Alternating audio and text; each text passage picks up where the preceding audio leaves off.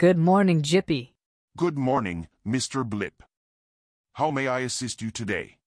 What are some haunted places in the world?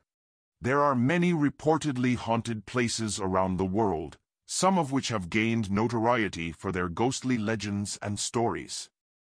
Here are a few examples. Tower of London, England. This medieval fortress is said to be haunted by the ghosts of former prisoners, including Anne Boleyn, who was executed here. Edinburgh Castle, Scotland. This ancient fortress is said to be haunted by various ghosts, including a headless drummer and a piper who disappeared in the castle's tunnels. Aokigahara Forest, Japan. This forest, also known as the Sea of Trees, is said to be haunted by the ghosts of those who have committed suicide here. The Catacombs of Paris, France. These underground tunnels contain the remains of millions of people and are said to be haunted by the spirits of the dead. The Stanley Hotel, Colorado, USA. This historic hotel inspired Stephen King's novel The Shining and is said to be haunted by several ghosts, including the ghost of a former housekeeper. The Island of the Dolls, Mexico. This island is covered in dolls, many of which are said to be possessed by the spirits of the dead. The Myrtles Plantation, Louisiana, USA. This plantation is said to be haunted by several ghosts, including the ghost of a former slave who was hung from a tree on the property. These are just a few examples, but there are many other reportedly haunted places around the world with their own unique ghostly legends and stories. Tell me about the Island of Dolls in Mexico. The Island of the Dolls, or Isla de los Muñecas in Spanish, is a small island located in the Xochimilco Canals in Mexico City, Mexico. The island is covered with dolls, many of which are said to be possessed by the spirits of the dead. The story behind the island is that it was once the home of a man named Don Julian Santana Barrera, who lived there alone. One day, he found the body of a young girl in the canal and was haunted by her spirit. To appease her, he began collecting dolls and hanging them from the trees on the island, believing that the dolls would protect him from evil spirits. Over time, he amassed a large collection of dolls, which he continued to add to until his death in 2001. Today, the Island of the Dolls is a popular tourist destination, with visitors coming to see the eerie dolls and learn about the island's haunted history.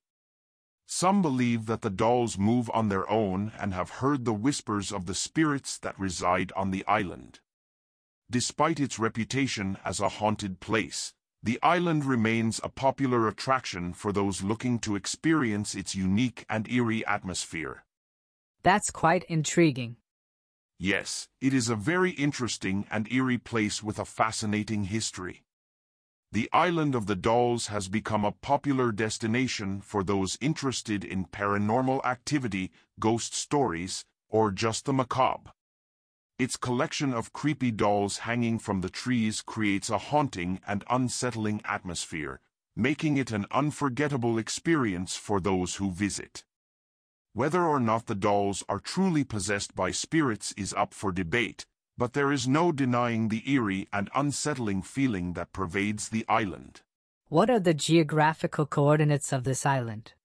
The geographical coordinates of the Island of the Dolls are approximately 19.2664 degrees north, 99.0986 degrees west. Is the island open for tourists all the year round?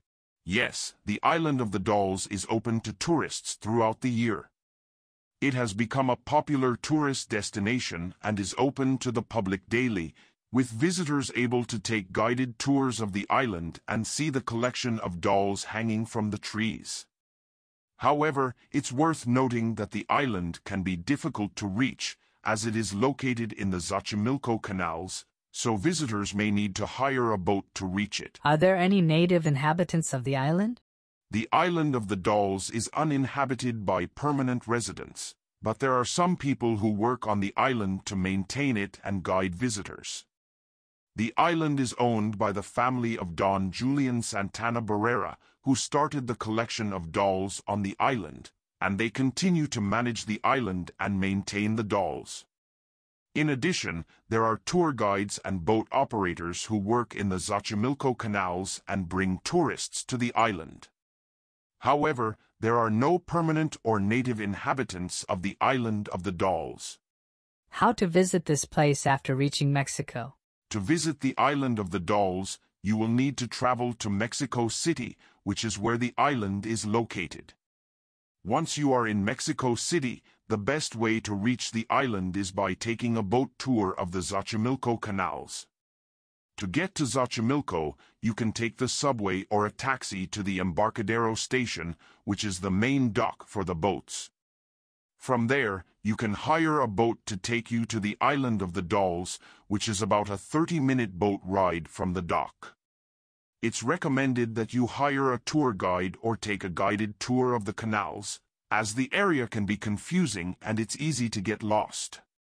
Also, a guide can give you more information about the history of the island of the Dolls and the legends surrounding it.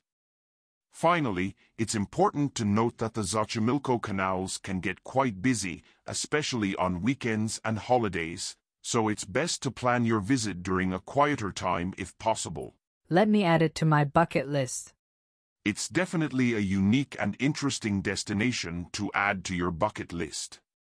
The island of the Dolls has a fascinating history and an eerie atmosphere that is sure to leave a lasting impression on visitors. Just make sure to plan ahead and take the necessary precautions to ensure a safe and enjoyable visit. Thank you for the interesting information, Jippy. You're welcome, Mr. Blip. It was my pleasure to assist you with your questions. If you have any other questions or need any further assistance, don't hesitate to ask. Bye until next time.